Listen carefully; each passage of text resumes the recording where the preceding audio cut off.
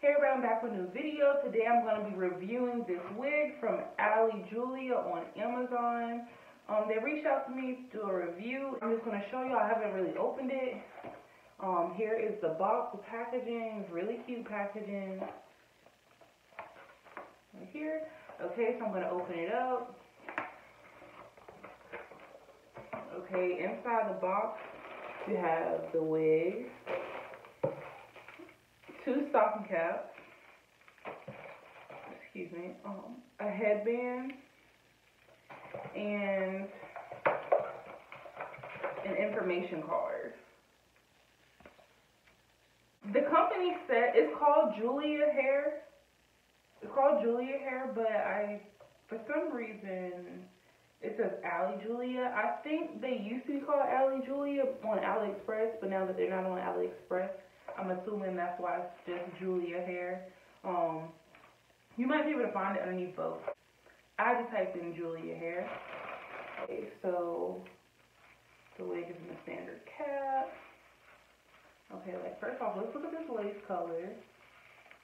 I've never seen a wig put this inside of it before. That's different.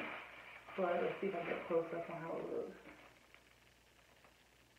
Okay, maybe I should move the white thing because it's making it look lighter. But the hair does have baby hair in it, I see. It looks like it's plucked because most of my wigs do look real thick in the front. So I'm pretty sure this is pre-plucked. Take a little piece of plastic out. Oh wow, I've never seen that either. It has like those little plastic things that be on clothing attached to that thing. I'm glad I didn't pull too hard because I feel like I might have ripped the lace, but it's on the leg, so even if I would have ripped it, it would have been okay. But here is the wig. I read some reviews and I saw that once you wet it, it gets bigger. So we're going to see if that's true. This is the 10-inch, so it wasn't going to be super long anyway. It does have the standard 3 combs in the front and 1 in the back. I personally don't use those because where your lace is right here. Your lace will be like right here. So if you put the combs in there, you're sticking it in like the middle of your braid right there. And I feel like that would just cause a lump. But that's just me specifically. It does have an adjustable band in the back, and it does have some lace if you want to pull it up. I don't think I'm bleaching knots in this video. Yeah, I think I'm going to just do the ball cap method. I haven't done that in a while. It doesn't have like a strong smell. It has a typical hair in a bag smell. The curls are really soft. Okay, I didn't have to pull that hard. But the curls are really soft. The hair is really thick. I want to say it's 180 density. If it's not 180, it's 150. But it's definitely like a thick enough curl. Because sometimes you get curly hair and it's like, you can see through the curls and you ain't looking through this. Because this looks good. But let me get it on, let me get started, and I'll tell you what I think.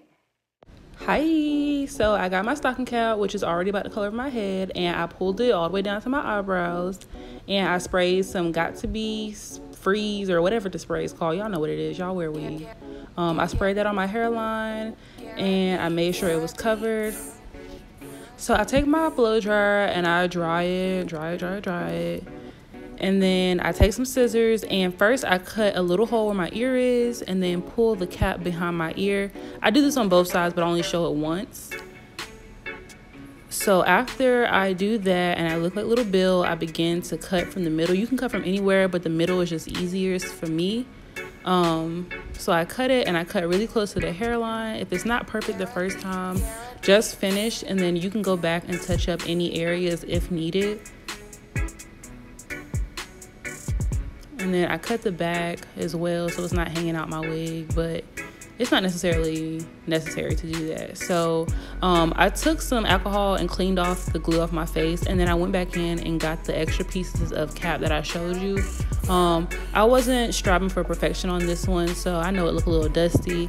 I got the ebon lace glue that I've heard about, and I put out there. At some point you see me make a face because it kind of smelled like grape and pump it up spray. It smelled really good. So I dried that down again, and this is really just to kind of get the pieces that look they're rolling up. Like I said, my ball cap wasn't perfect, but it definitely got the job done. So I take some alcohol again and I clean off some of the excess glue off my forehead and my skin.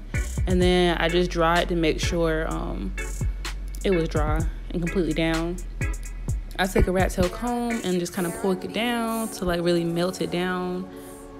And then I go on with my foundation. I feel like at this point y'all know what color I am, so I don't even have to say that. And it was on the screen anyway, so I just cover that up. It don't really make a difference because the cap is already about my hair color. So I put the wig on, and then, you know, I look at it, see how it looks, look at the part, and then I take the hair and I pin it behind my ears so I can kind of figure out if I need to cut ear tabs, like go hard and cut that off. But it almost fits my head perfect, so I don't have to do a lot with the ear tabs. And then I'm gonna pin my hair back and then make sure, like I said, see how it's fitting on my head. I'm gonna pin it back on both sides and then go from there.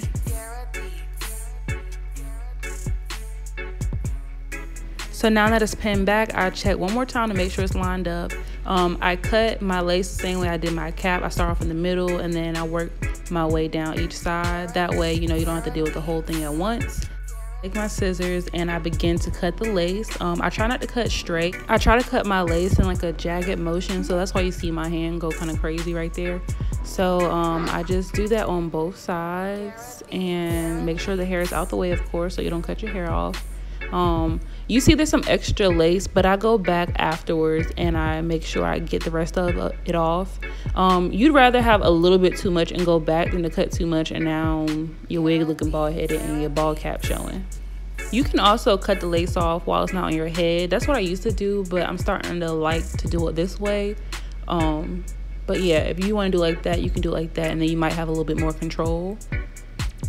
So now that I've done that on both sides, I take the wig off and I cut the lace from the back off, and then now I pull the wig back and I put this lace glue, which is the Eben brand I told you about. I put it all over and then I dry it with the blow dryer. I did 2 layers and then I line my wig up with the glue. So I take a rat tail comb and just kind of like try to melt it in.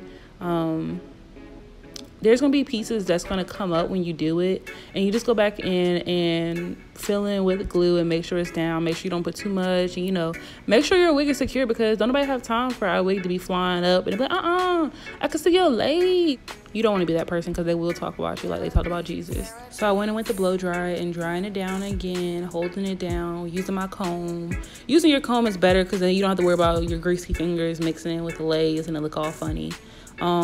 You can also let it dry by air, but it's gonna take much longer, and don't nobody have time for all this because this already took 44 minutes.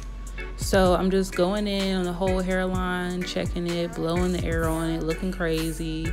And then once I feel like it's dry, I take the clips out and I pull the hair back. There's still some pieces where it was not 100% gel down, so I go in again. Right here I took some freeze spray again and sprayed it in the area and tacked it back down.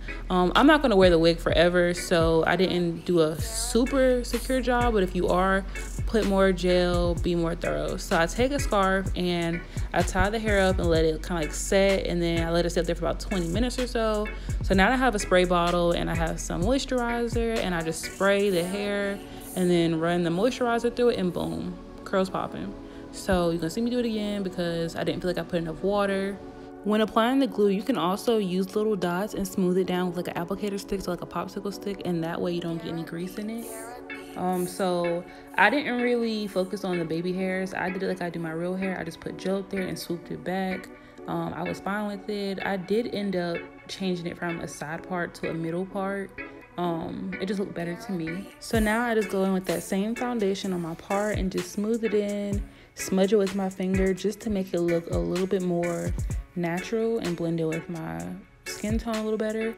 Okay, so I have worn my wig all day long. It is late in the afternoon the next day. You saw a brief overview of how I do the installation. My video was like 44 minutes long, and I know y'all didn't want to watch all that, so a lot of the things I showed you, I sped it up, and I also only showed you how I did it on one side, because like I said, you don't want to watch no video 44 minutes long. But overall, I really like this hair. Just some more of the details. I'm not sure if I told you in the beginning, but this is a 10-inch curly ball. I want to say it was the kinky curly, but it is like a kinky curly, maybe like a jerry curl kind of texture. It's really pretty. My real hair, my texture is very similar to this. So like I said, this is a 10-inch curly bob, and it comes with pre-plucked hairline, baby hairs, and it has a lace in the back and in the front, so you can pull it up if you wanted to. There's 3 clips in the front, 1 in the back. The lace was really close to my skin tone. Like, before I gelled it and stuff and I just put it down, like, it was blending in really well. I did not bleach the knots because I just didn't feel like it this time. And you can't really tell. I put makeup in the parting. Of course, you know, if you want to be super conscious about it, put more makeup. Make sure you take extra time in blending. But overall, mine looks fine today. The hair is really, really soft, and it didn't have a weird smell to it. And once I put products in it, you weren't going to smell nothing anyway. I'm kind of tempted to straighten this hair to see. Okay. I'm kind of tempted to straighten the hair to see how well it looks when it's straight and to see how it reverts back, but I'm not sure if I'm going to do that or not. Like I said, you can get this wig on Amazon. I want to say the price is about $69.02 before tax. I'll put the information somewhere on the screen, and I think they used to be on AliExpress, but I'm not 100% sure. You can find the company. Sometimes it'll say Ali Julia, and sometimes it'll say just Julia Hair. The information card inside the box said something about what it meant, but I don't have the box in front of me at the moment. But overall, I would definitely recommend this wig. It is affordable. It is a really nice density. It looks really natural. It's really soft, really pretty. I feel like this wig in the 12-inch will be super fire. Like, if I were to order this myself, I would probably order the 12-inch, because I had a 12-inch before, and on me it come like right here, I think. And like I said, I'm 5'8", so this 10-inch on you might be longer on you because of your head size and like how tall you are, and if you got a long neck or short neck or no neck.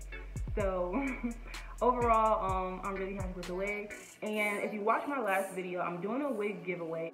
If you haven't watched it before, go back and watch the video, come back, like this video, like that video. To win the wig, you just have to subscribe to my channel, follow me on Instagram, and comment your Instagram name in the video of the giveaway. Not this video, but the other video.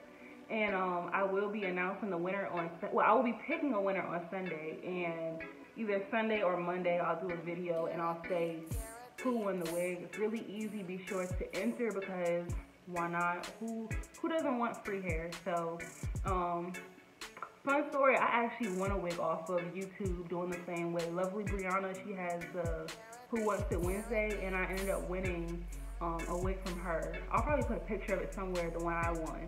But I'll probably have some more giveaways in the future, so stay tuned to it. Thank you for watching this far. Be sure to like this video, comment, and subscribe, and thank you for watching. Bye!